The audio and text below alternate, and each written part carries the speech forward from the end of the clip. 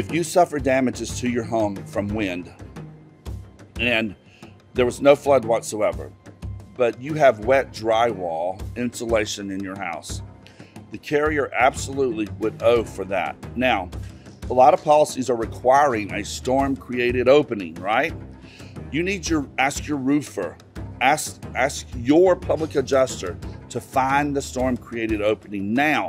Find it now, early on, all right? Where did the water get in? How did it get in? So that you can prove it later when they deny your interior damages because you had no storm-created opening. But they will owe for that, and that's water, and that's ensuing loss. And that ensuing loss, water damage, right, is covered under the terms and conditions of the policy, usually under coverage A.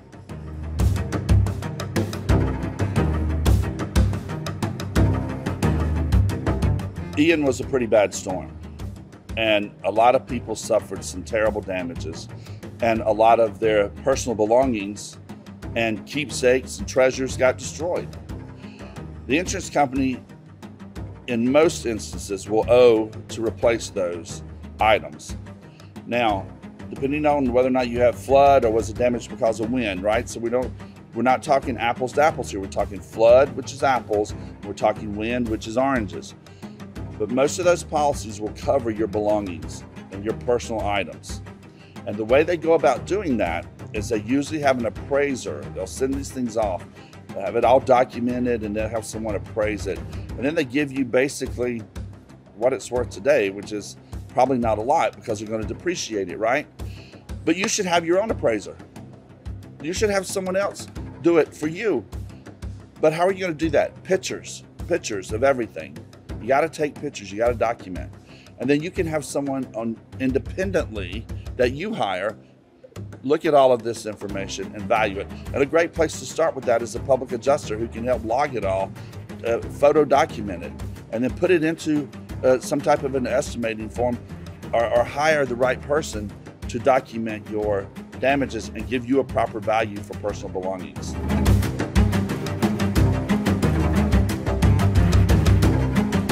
Well, in Florida, due to a hurricane, public adjusters, their fees are limited by statute. But it's not going to be that much, I can tell you now. Most of them are charging 10%. That 10% that you pay them, they're going to get you even more than that from the carrier because they're going to get you what's properly owed to you that you don't even know you're owed. Listen, don't worry about that. What you need to worry about is whether or not you're getting indemnified. And if you get fully indemnified, you'll have plenty of money to pay a public adjuster.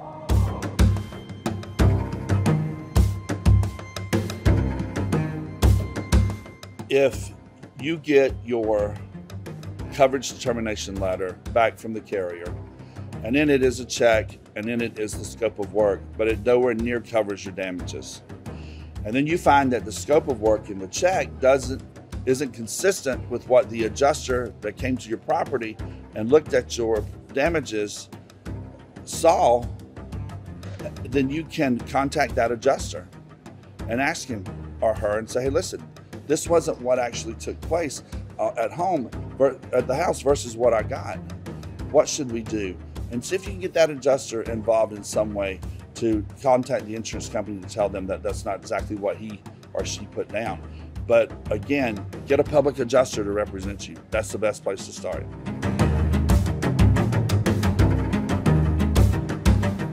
Yes, they could very well owe for those because that's damage, right? And what happens is the pressure, the pushing of the wind on those windows will pop those seals. And when it pops those seals, they fog up. But you got to document that.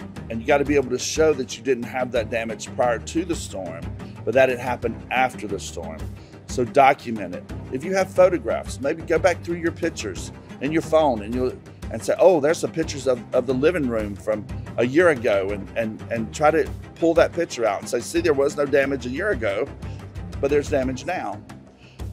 Do what you can to try to document, but check all of your windows. And sometimes you'll find that the windows on one side of the house the seals will be popped, but it won't happen on the other side of the house. That's consistent with wind, right? And the pressures of the wind, the way the hurricane swirls and those pressures from the wind come through and pop them seals.